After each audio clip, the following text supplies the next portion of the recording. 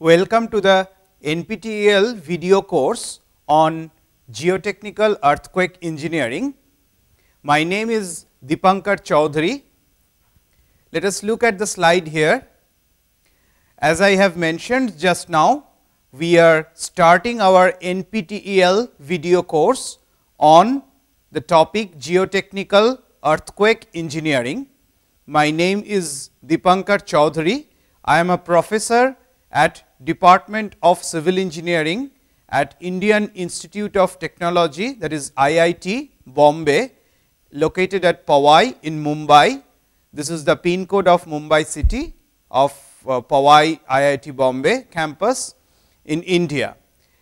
If anybody is interested, you can contact me by email to this email address, that is dc@civilcivil.iitb.ac.in, and if you are interested to know about my research areas, research publications, projects, students, all other academic details, you can go through this URL, which is available at IIT Bombay Civil Engineering official website link, that is http://www.civil.iitb.ac.in/dc. So, we are starting our lecture number 1 of Geotechnical Earthquake Engineering. Let us first see what are the course details and course contents for this Geotechnical Earthquake Engineering video course. This is the course outline in total. This course on Geotechnical Earthquake Engineering, it introduces the fundamental concepts of earthquake engineering, which are related to our geotechnical engineering problems, principles of earthquake, wave propagation, dynamic soil properties, liquefaction, and various seismic designs of different geotechnical structures like retaining walls, waterfront retaining structures, foundations, piles, slopes, anchors, landfills, etc. So, this course focuses on also the seismic hazard analysis, which includes both the probabilistic seismic hazard analysis, which is commonly known as PSHA, and deterministic seismic hazard analysis, which is commonly known as DSHA, followed by the site response analysis, site specific ground response analysis I should say, and also the behavior of various geotechnical structures, as I have just mentioned, like for shallow and deep foundations, for the retaining structures, for slopes, for ground anchors, waterfront retaining structures, reinforced soil wall, tailing dams due to earthquake loading are to be discussed with reference to the various seismic design codal provisions. So, we will be discussing about our Indian seismic design code provision as well as other country design code provisions like the Euro code, NIHARP, US code, etc.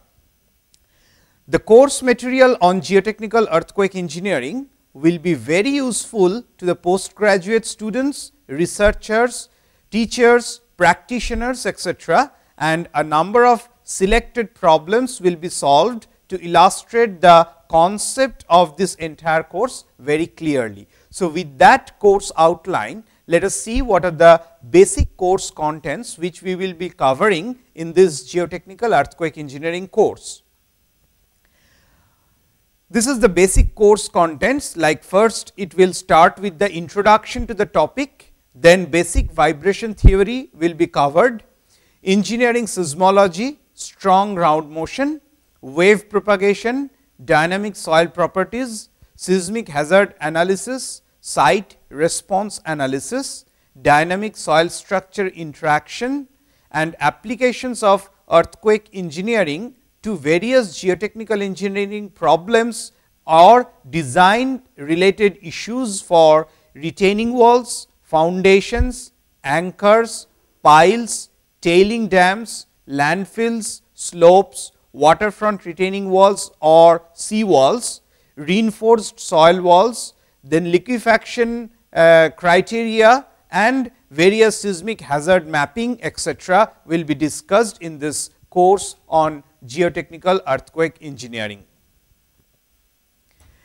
Now, let us see how we have divided this course in various modules. That is the entire course, this entire video course on geotechnical earthquake engineering, we have subdivided it in various numbers of modules, and total about 9 modules have been created for this course. Let us see what are those modules contains for this video course. So, total 9 modules. Module 1 will be covering the introduction to geotechnical earthquake engineering. Then module 2 will discuss about the basics of the vibration theory. In module 3, we will be talking about engineering seismology. Module 4 will discuss about the strong ground motion. Module 5 about wave propagation. In module 6, we will talk about the dynamic soil properties. In module 7, seismic hazard analysis. In module 8, site response analysis, and the last one, module 9, with seismic analysis and design of various geotechnical structures. Let us remember that each of these module will also comprise of several numbers of lectures and will cover several number of subtopics. Let us see what is the prerequisite before going through this lecture or before taking this lecture. So, let us look at the slide here.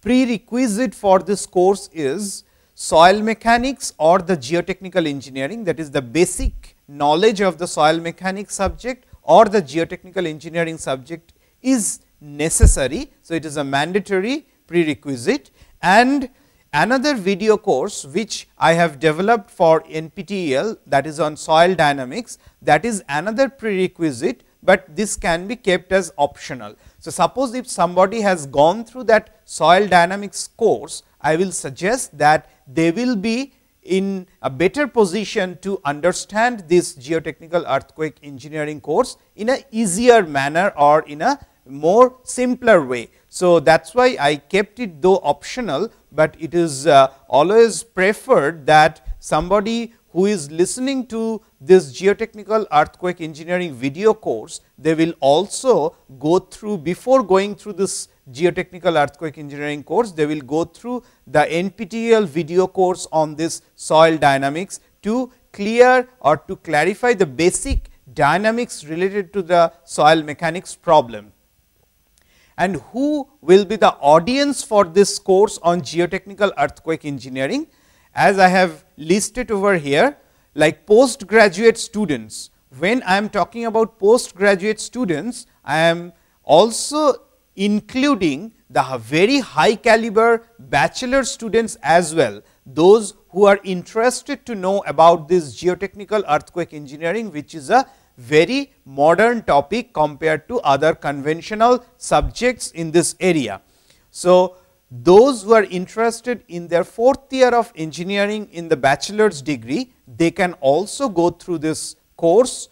Also, the master's students, those who are doing masters in geotechnical engineering, and those who are doing masters in structural engineering, they also can go through this geotechnical earthquake engineering, because after all, for earthquake resistant design of any structure in civil engineering, we need to know not only the superstructure behavior during an earthquake, but also the substructure behavior, because ultimately the structures will be located or it will be standing on a firm foundation. So, unless we know the behavior of this foundation and the surrounding soil media in which the structure is standing, then it will be very difficult or it will not be a complete design against the earthquake. So, that is why for the structural engineering students also, this is a compulsory course, or this is a better course to understand the geotechnical earthquake engineering problems.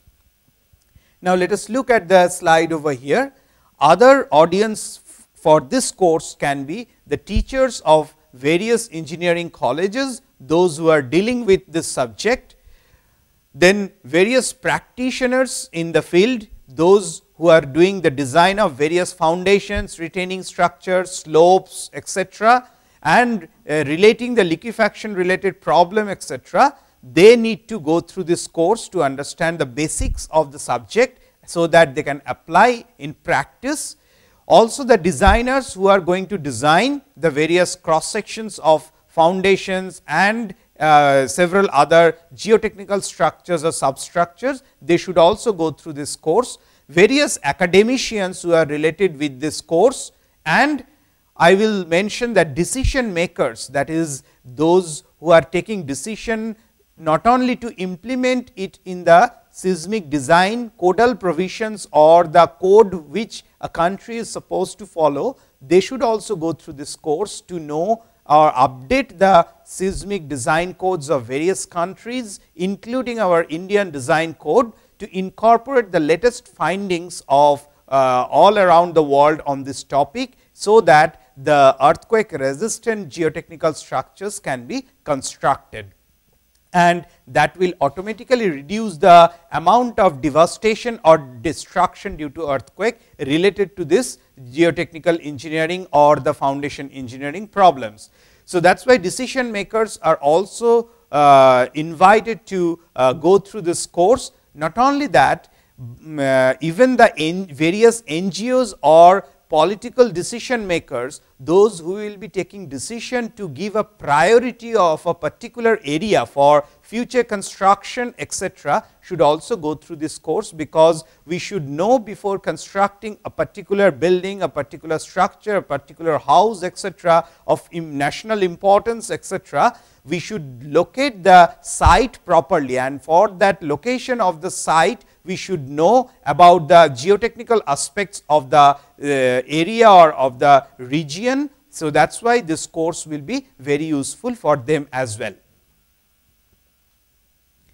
Now, let us see what are the major references we will be following for this course, that is various books I have listed over here. These are the major references I have listed. There are several other references as well, but these are main references, like the book by Stephen L. Kramer. This is one of the very finest book on this topic of geotechnical earthquake engineering from Prentice Hall publication. So, that was originally published in 1996, and later on several other Indian editions as well are available. Till 2007 version also is available. So, this Stephen L. Kramer's book is one of the basic fundamental book on this topic of geotechnical earthquake engineering, which is used worldwide. So, also for our course at several lectures later on, we will see that we have taken several material or information from this book. So, this is a one major reference for our course on geotechnical earthquake engineering, that is the book by Stephen L. Kramer. Then next, another important reference is the Geotechnical Earthquake Engineering Handbook, which talks about various simple design aspects incorporating the geotechnical earthquake engineering by Robert W. Day. That Robert W. Day's book, which was originally published in 2002 from McGraw-Hill in New York, that can also be considered as one reference book for this course. Next important reference book for this course is authored by Professor Ikuo Tohata. Ikuo Tohata had written the book on this geotechnical earthquake engineering, which came out from the publisher Springer in Heidelberg, Germany. So, that book is also a very good reference for this course on geotechnical earthquake engineering. Then another book authored by Kenji Ishihara. Professor Kenji Ishihara has written this book on soil behavior in earthquake geotechnics, which is published by Oxford University Press. So, that is another important reference book for this course. Of course, another important reference for this course can be considered as the book on soil dynamics written by Professor Shamsher Prakash. That Shamsher Prakash soil dynamics, originally it was written in 1981 and it was published by McGraw-Hill company. So, that can be used for the basic concept of the design and pseudostatic design, which we will discuss later on for this course. Then this booklet by Milutin and Sprulov, Geotechnical Earthquake Engineering, Simplified Analysis with Case Studies and Examples, which is published by this Springer, that also can be considered as a reference material, reference book for this course on Geotechnical Earthquake Engineering. And in reference, I must mention that our Indian standard design code, that is IS 1893, it is having 5 parts, that is all the 5 parts from part 1, part 2, part 3, part 4 and part 5, and in different years the latest revisions or latest versions are available. So, Indian standard criteria for earthquake resistant design of structures, that also will be one major reference material, which we will be discussing about the design concept, seismic zonation, etc., for this course throughout. But these books or design codes are not only the limited references, there are many others. I will suggest the listeners to this video course to go through several other references, and mainly, as I have highlighted over here, additional reading which is a must. Those are the journal and conference papers. Very recent journal and conference papers will give us the idea of the latest development in this area of geotechnical earthquake engineering, because as I have already mentioned, this geotechnical earthquake engineering is ever evolving, and still it is a very new concept in the domain of our learning compared to other courses or conventional other engineering courses. So, that is why its development is very fast.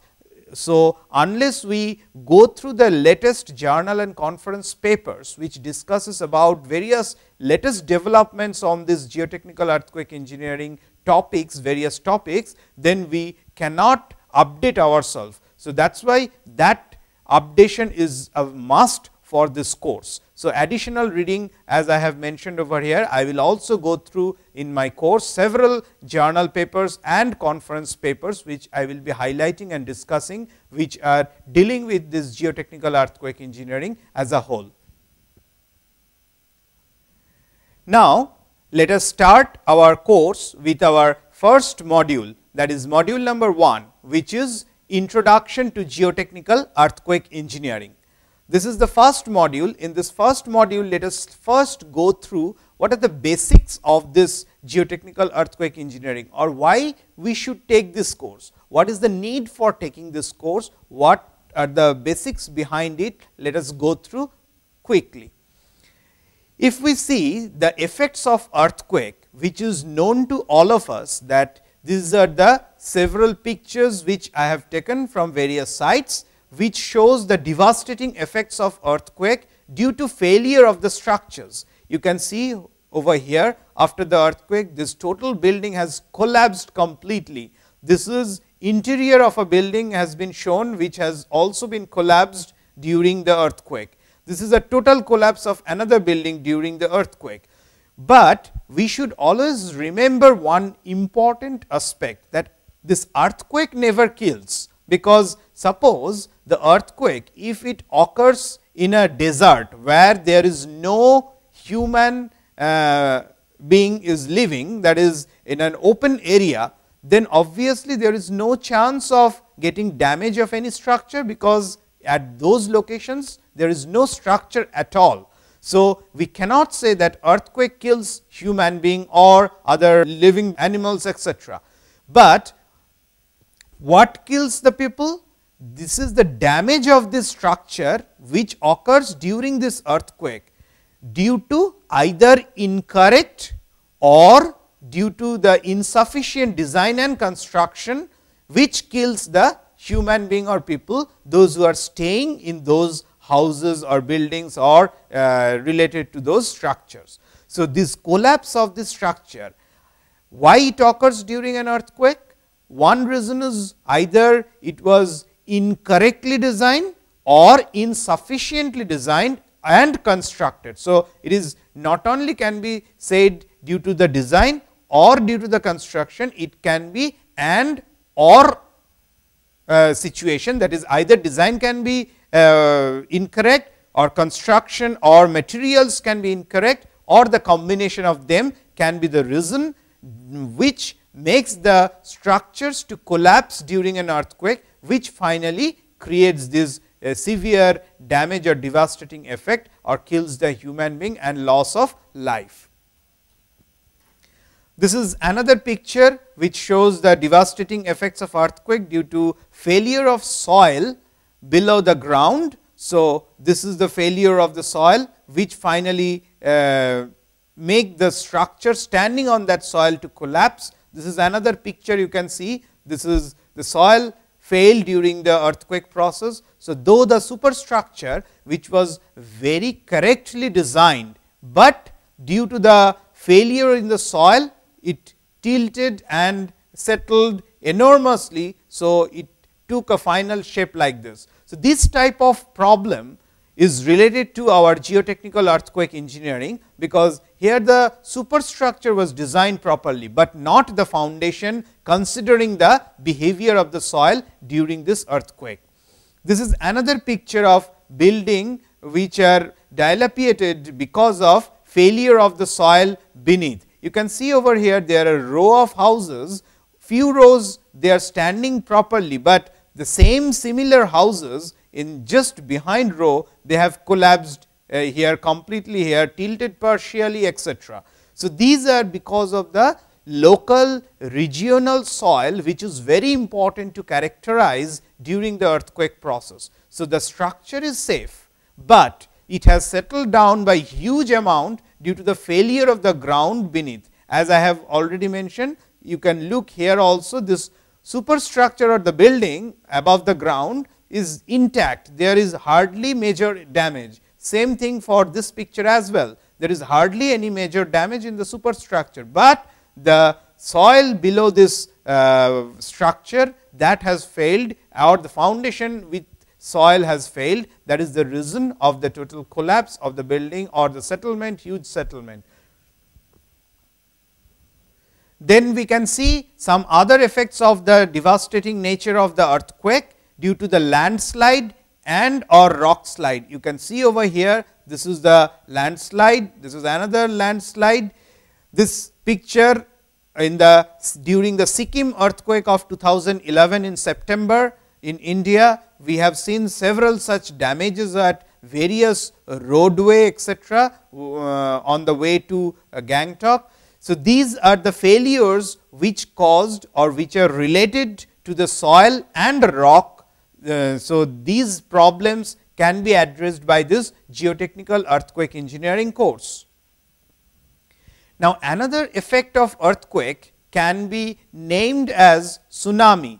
So, what is tsunami? Let us first understand this word. This picture shows the what is the disaster of a tsunami. So, it is a series of water waves caused by the displacement of a large volume of a body of water, typically in an ocean or in a large lake.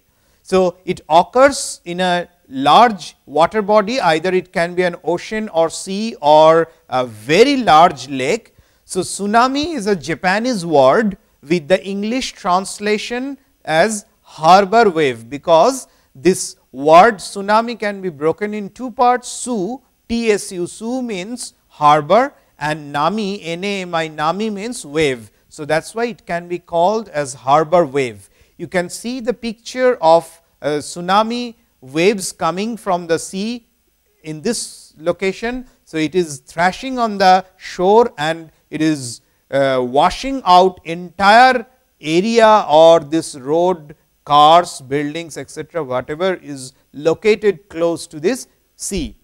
You can see this picture. This is a very well documented picture nowadays, because this tsunami picture which is shown on this portion of the slide is taken from the 2011 Japan Tohoku earthquake in March. So, after that earthquake, we all know a devastating tsunami also occurred in Japan. So, this is the amount of large height of the wave. You can easily compare to this vehicle height. These are the vehicles you can see. Compared to that height of the vehicle, this tsunami wave height is much higher than that, and this is washing out totally the entire area, cars and whatever buildings or structures were located in this shore. So, this tsunami is maybe a cause of earthquake sometimes. Why I am using the word maybe? Because it is not necessarily that all earthquake in ocean or in sea or in a big water body has to create tsunami, because we will see later on when an earthquake occurs, typically two plates or two faults, they move with respect to each other in different combination. They can move horizontally side by side like this, they can move vertically up and down two plates like this during an earthquake, while they are going to release the energy, or they can move inclined way like this, which will have a vertical component as well a horizontal component. So, two plate movement can occur, which are nothing but the crustal plates, etc. It can be it will be an oceanic plate, because we have seen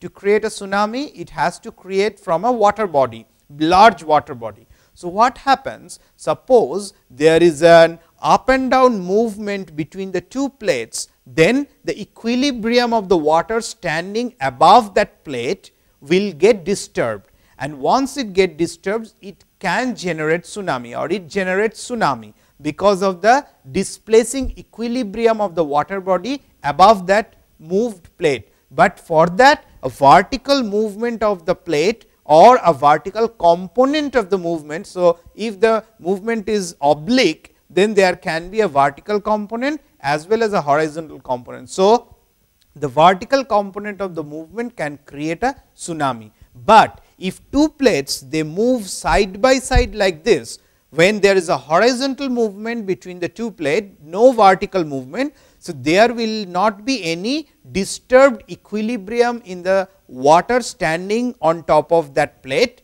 That will not create any tsunami, though the earthquake can take place at that region or in that ocean or deep sea or in the large water body. That is why I have mentioned in this picture that it is not necessary that tsunami will always get created whenever any earthquake comes in the sea or ocean.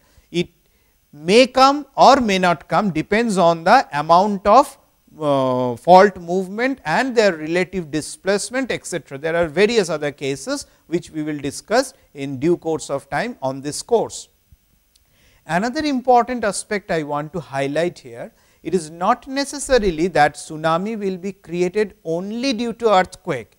There are instances or examples available that tsunami may get created due to the vertical movement of ocean floor or sea floor by, that is, if there is a disturbance between the sea bed above top of which water is standing, if that vertical equilibrium of standing water on the plate is disturbed in some way, that may create a tsunami. For example, in the sea, whenever there is a submarine, big submarine or anything get crashed, suppose due to a collision with a ice barge or something, this kind of phenomenon is commonly occurs in say North Sea area and those regions, in which area Norwegian Geotechnical Institute NGI, they also do research.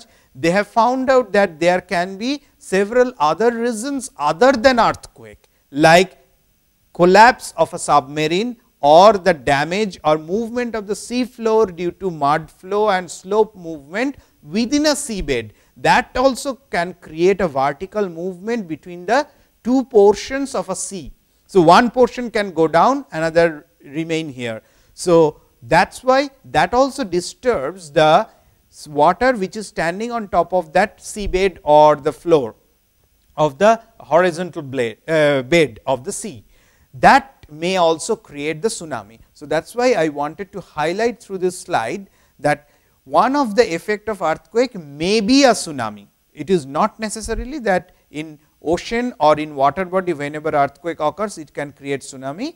It may occur tsunami, but if tsunami occurs, there are several other additional destruction, I will say, including the destructions due to earthquake. So, we need to address this aspect as well related to our geotechnical engineering when we are trying to construct any kind of foundations or the retaining structures, or which we call as a sea wall, which protects the sea from which protects the shore from the sea once the wave comes and hits this shore line. So, we generally provide the sea wall. So, how to design the sea wall or the waterfront retaining walls, we have to be careful to consider these aspects of earthquake and tsunami, which we will be discussing in this course of geotechnical earthquake engineering.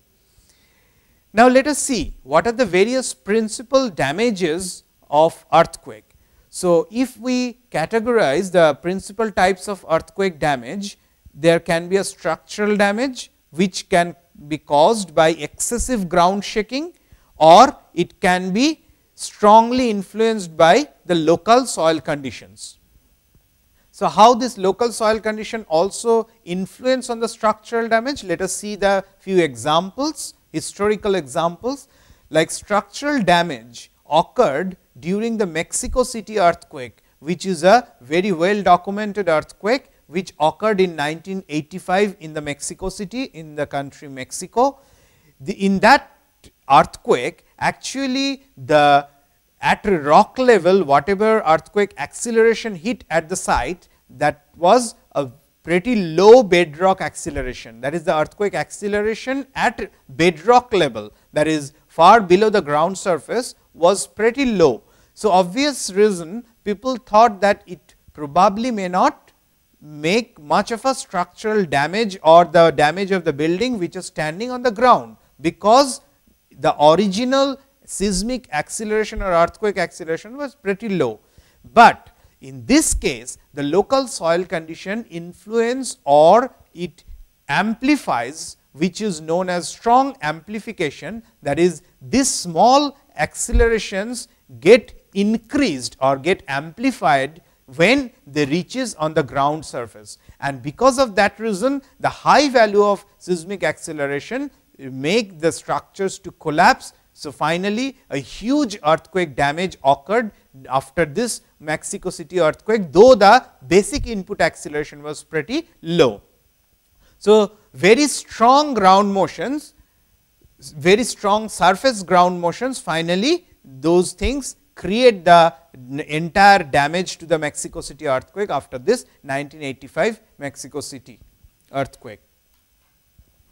Another example of the geotechnical problems or the soil related problems of a local site at a particular place, which caused the structural damage during an earthquake, is the Loma Prieta earthquake in 1989. This Loma Prieta earthquake, which is shown the damage over here, in that case also the basic input or the bedrock level seismic or earthquake acceleration was a modest value or a not so large value, which can cause a serious damage or major damage to the structures on the ground. But again, at the soil condition was majorly responsible to create a strong amplification, which increased the basic input bedrock seismic acceleration to a larger value, which finally creates a damage to the structure. So, that strong ground surface motion also created the damage in this Loma Prieta 1989 earthquake. Then another example of structural damage occurred during the San Fernando earthquake 1971. You can see the picture of the damage, structural damage. That was because of the strong motion, strong earthquake motion was the reason, and there was a lack of transverse reinforcement. Like, unless we put the transverse reinforcement properly in the design, it can also create a major structural damage in terms of earthquake related issues. which occurred in San Fernando 1971 earthquake. So, let us see what are the various points which we need to discuss during this course of geotechnical earthquake engineering. Like ground shaking is one important aspect, because it shakes the structures which are constructed on the ground, and finally, they are causing the structures to collapse. So, ground shaking is an important criteria which we have to look into.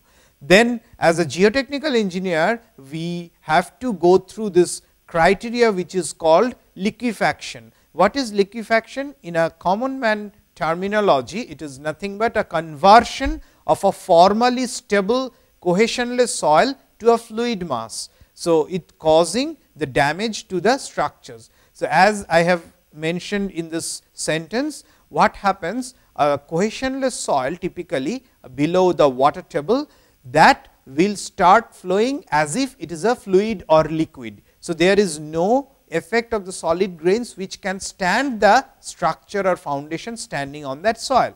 So, obviously, if during an earthquake the soil gets liquefied, the entire damage of the structure can be expected. Then landslide is another problem which is addressed by the geotechnical earthquake engineers, which can be this landslide can also be triggered by vibrations, and one of the source of vibration can be the earthquake.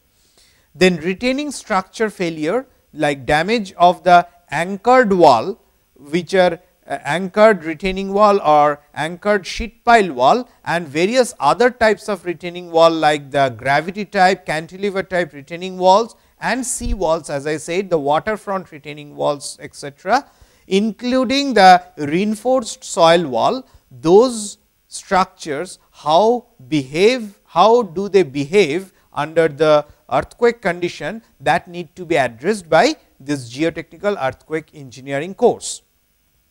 Another aspect of earthquake engineering, or I will say the sub effect or the indirect effect of earthquake damage, is the fire related damage.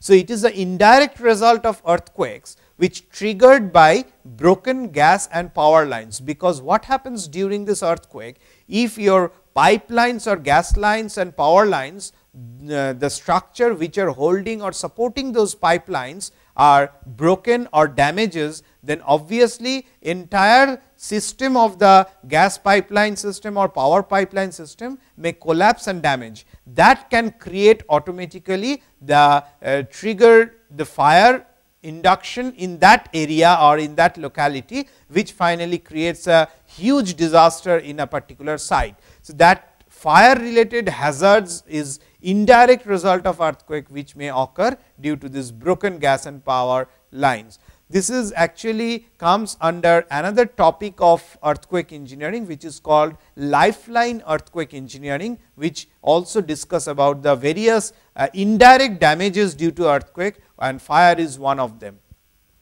Like tsunami, as I have already mentioned, large waves created by the instantaneous displacement of the sea floor during the submarine faulting or the earthquake induced faulting effect. So, if there is a vertical movement, instantaneous displacement of that floor bed of the sea or ocean or the large water body, then this large waves gets created, which finally reaches at the shore, and they can be called as tsunami or harbor wave, as we have seen just now.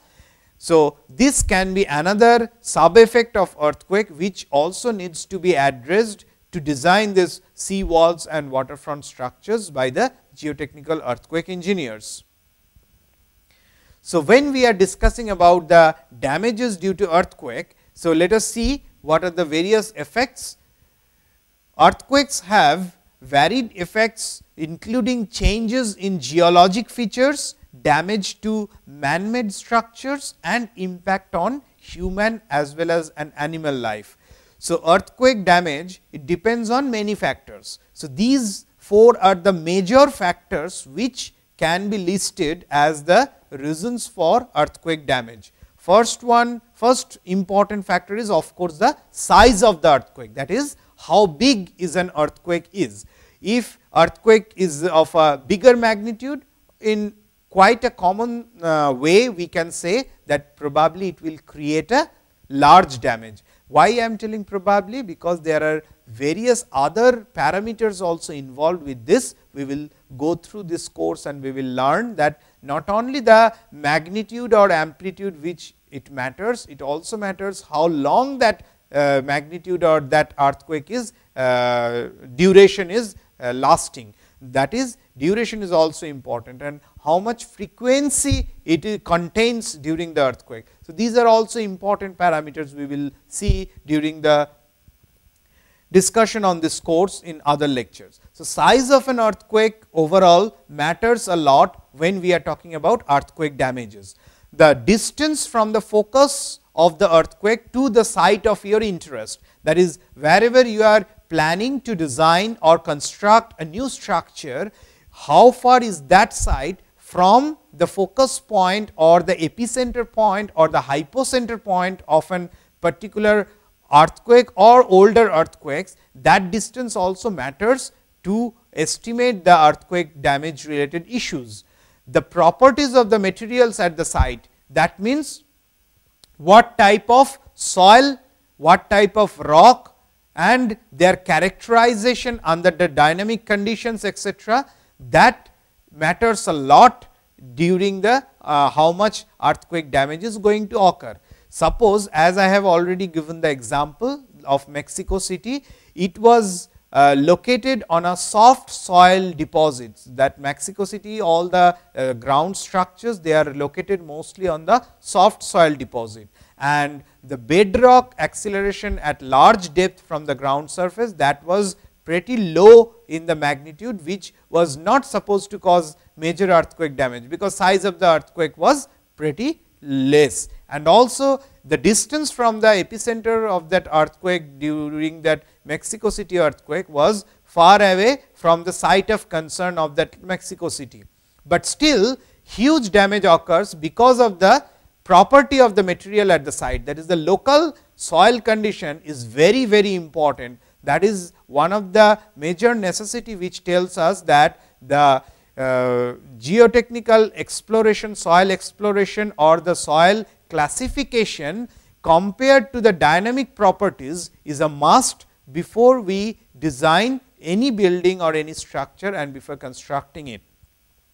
And also the nature of the structures in that area is also an important factor which decides about the amount of earthquake damage. For example, suppose in an area we have more number of mud houses or the non-engineered structures, that is, say masonry structure, which are not having beam, columns, etc.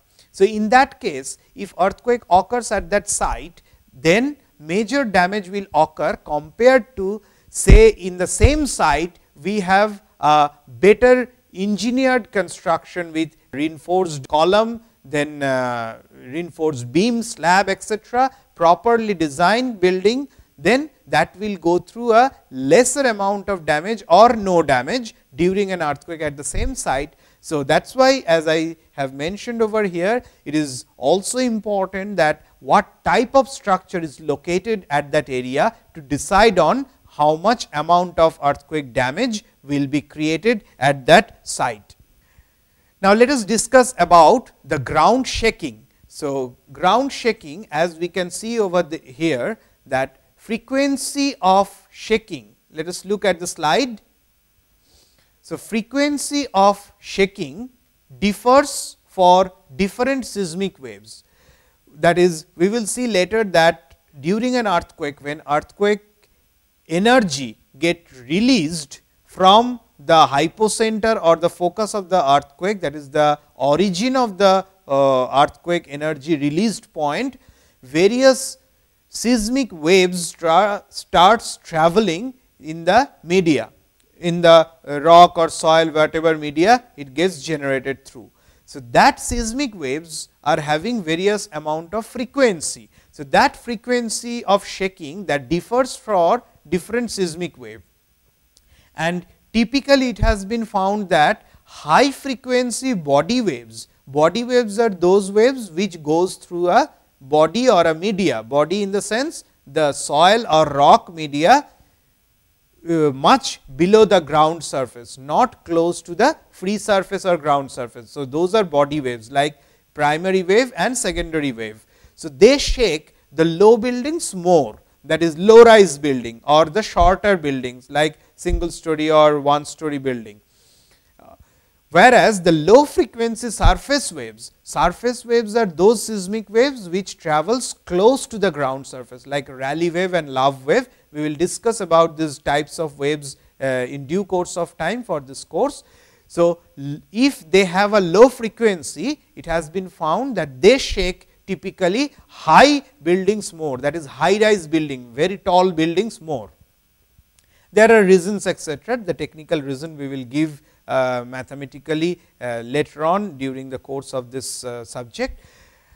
So, these are the typical behavior of effect of frequency variation of various waves on different types of buildings. That automatically tells us that the layman idea or common understanding is typically the tall buildings will be more vulnerable or more getting damaged during an earthquake, but single story or one story building are saved during an earthquake. So, it is not a correct theory or it is not a correct belief, I will say, as I have shown here the correct observation, that it depends on what is the input frequency of the earthquake. If it is a high frequency, then the low rise building are getting more damaged. If it is a low frequency, then tall buildings or high rise buildings are getting more damaged. Then intensity of shaking also depends on the type of subsurface material. As I have just mentioned, type of subsurface material like whether it is a soil or rock. If it is a soil, whether it is a stiff soil or a soft soil or a loose condition or a dense condition, all these different criteria will decide how much intensity of that ground shaking is going to occur at a particular site. Then unconsolidated materials, they amplify shaking more than the rocks do. That what does it mean? Unconsolidated means the material which has not consolidated or settled completely.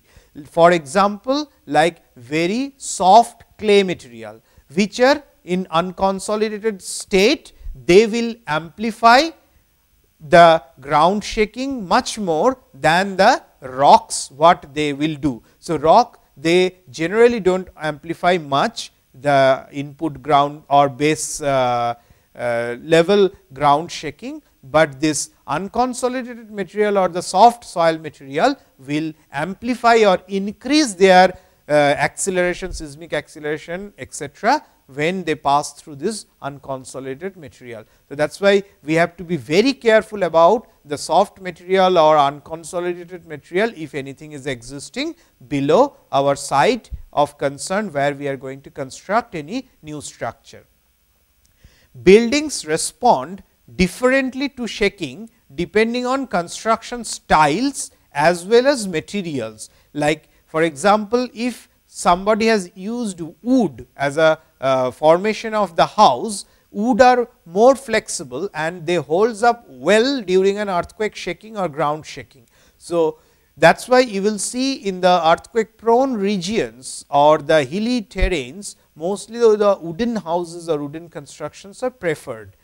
Whereas, earthen materials and unreinforced concrete, they are very vulnerable to the shaking. So, as I have already mentioned, like mud house or the masonry structure or the unreinforced, wherever the reinforcement is not provided in the concrete, those structures are very much vulnerable during this ground shaking. This is a picture which shows the complete collapse of a building during an earthquake. Some more pictures of collapse of buildings you can see over here. This is the picture after the Fukui earthquake in 1948. This Fukui earthquake occurred on June 28th on a Monday 1948 at 16:13 p.m. in local time at Japan, and magnitude, local magnitude was 7.1 and the distance from the epicenter was 0 kilometers. So, it was located at that site itself.